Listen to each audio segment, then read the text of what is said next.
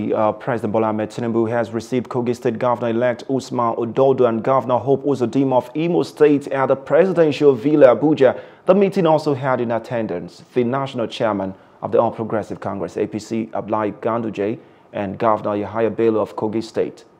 Speaking at the meeting, Tinubu congratulated Ododo on his election and Uzodimma on his re-election for a second term of 4 years.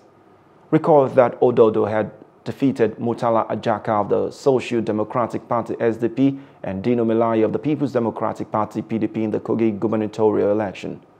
Uzodimma also defeated Samuel Anyang of the PDP and Athan Achono of the Labour Party in the Imo State governorship election. And Bello is handing over to a very able and competent newly elected governor, Usman.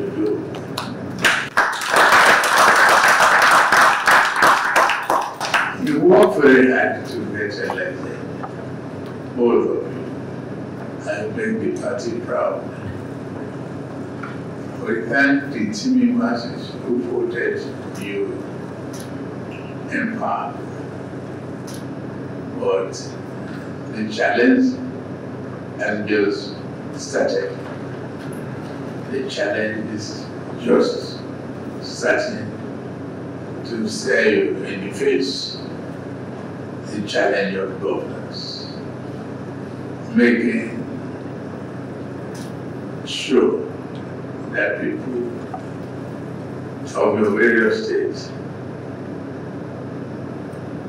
are carried along. First, you become a dedicated servant of the people from this mandate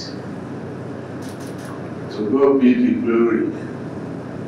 God will continue to guide each and every one of you and just start ahead of you.